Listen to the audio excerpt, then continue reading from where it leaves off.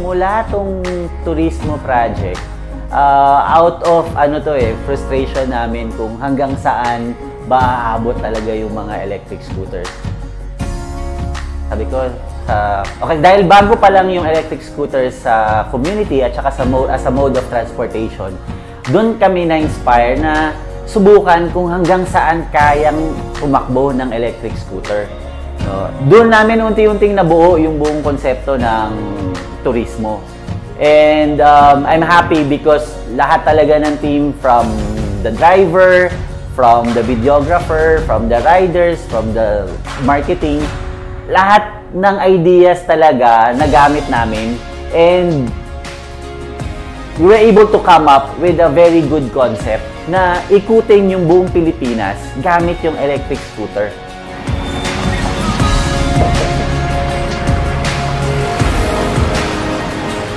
When Eugene started the idea of Kaabo Touresmo, first thing na naisip ko was, this is my chance makaikot sa Metro Manila. Kasi I've been living in Metro Manila since after my college days. The weather is cloudy.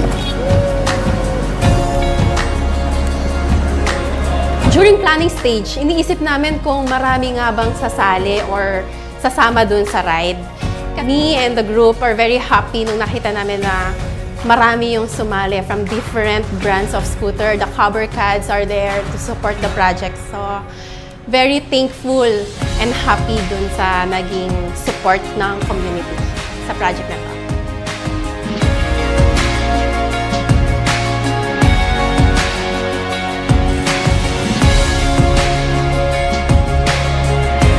So, yung sa preparation naman, inisip namin madugo talaga in terms of logistics and veterinary.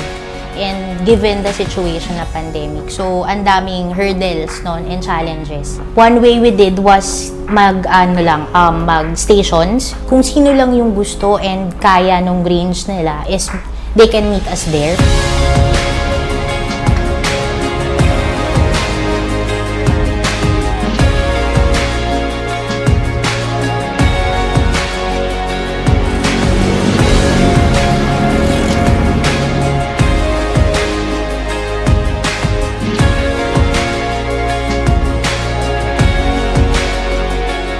Ang position namin dito, no, especially ako yung leading team, so nasa van ako.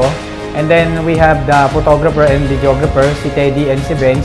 Sila yung naka-assign to follow the rider. Ako naman yung nag-aabang. Para just in case mauna sila, hindi na nila habulin na makover pa yon kasi nandun na ako. So meron na agad nakaabang doon.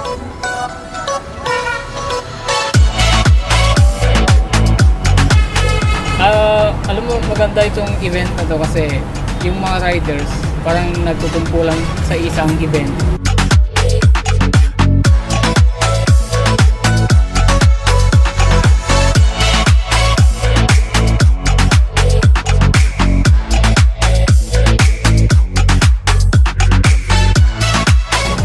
My experience in this Touresmo is very satisfying. So this is my first long ride through the different cities in Manila. So thank you for inviting us, Kaabo, for this experience. Thank you. Ang aim namin dito, no, is to document the whole event and then to follow the riders para ma-document ko lahat. Kasi yun nga, 16 cities yung kailangan namin puntahan. So kailangan makuna namin lahat yun. Excited talaga ako na makasali ngayon, lalo pa because I believe in the advocacy that we're trying to share to the public, kung anong kagandahan ng paggamit natin ng mga electric vehicles.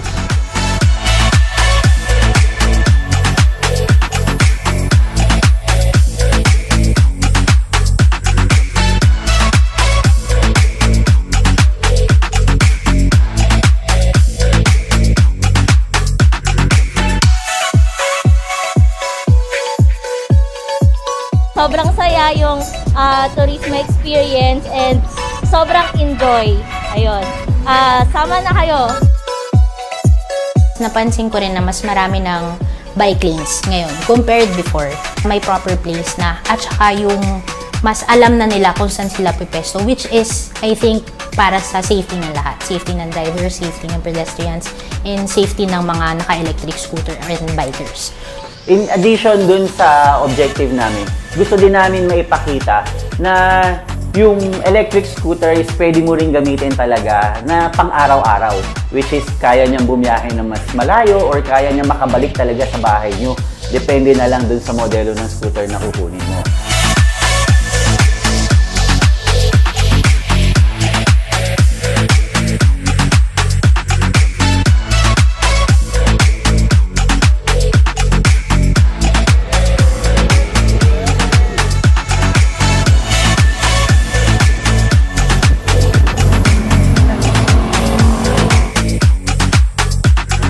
It's really fun kasi we get to go around Metro Manila and talagang masusubukan yung power ng Wolf Warrior talaga.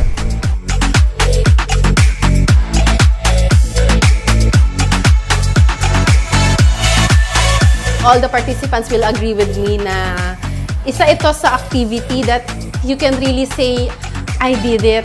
Hindi kasi biro yung 16 cities and 1 municipality na maikot mo in one day using electric scooter.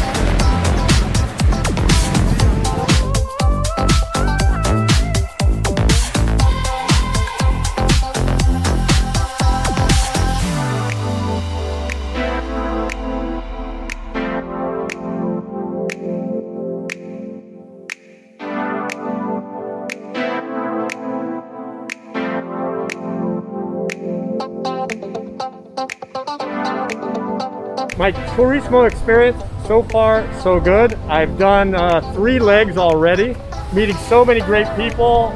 The community is continuing to grow. One less car out on the road for a Sunday.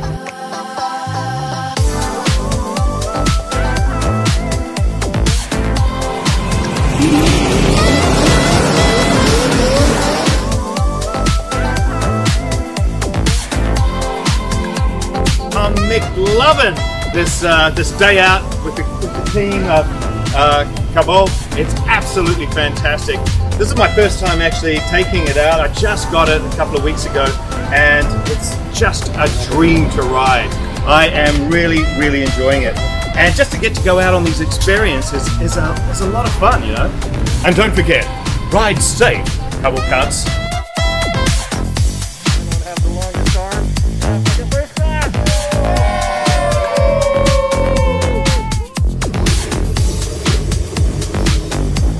Looking forward ako sa mga loops pa na gagawin kasi kumbaga sa personal ko is marami pa akong di nakikita. So parang padagdag ng padagdag yung bucket list ko dun sa project na to.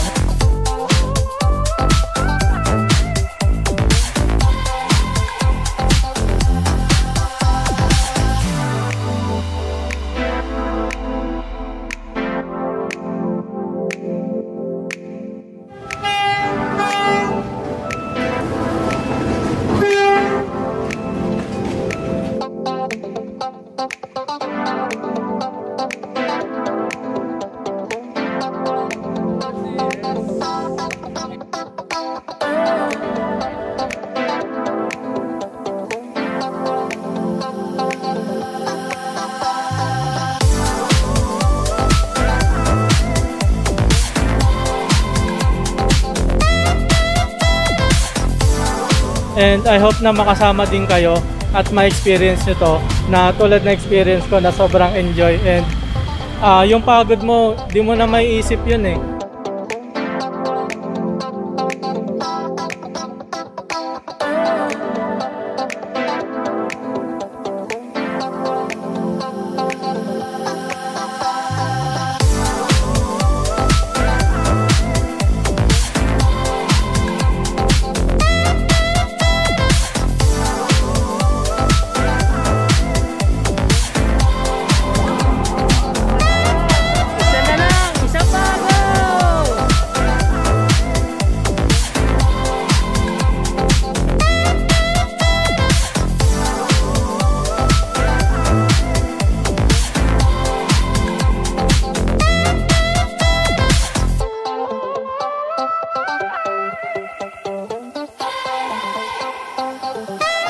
This is my first ride, my group ride. Actually, I'm not using a Kaabo scooter, but then it's like it feels so light and family. It's like a family member. I'm a family member to you, the Kaabo family. So with that, I'm so thankful, and the ride was great.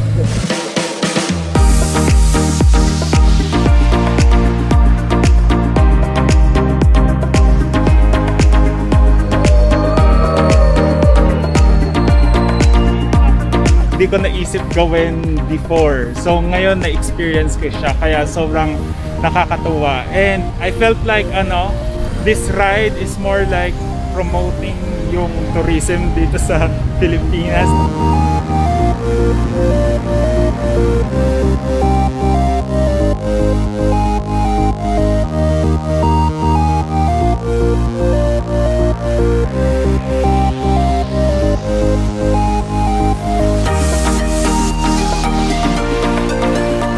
Again, nagpapasalamat kami sa lahat po ng nag-join sa Metro Manila leg ng Touresmo. And hopefully, you can also join us sa mga susunod na leg. And hopefully, you can support us sa mga susunod namin diyan.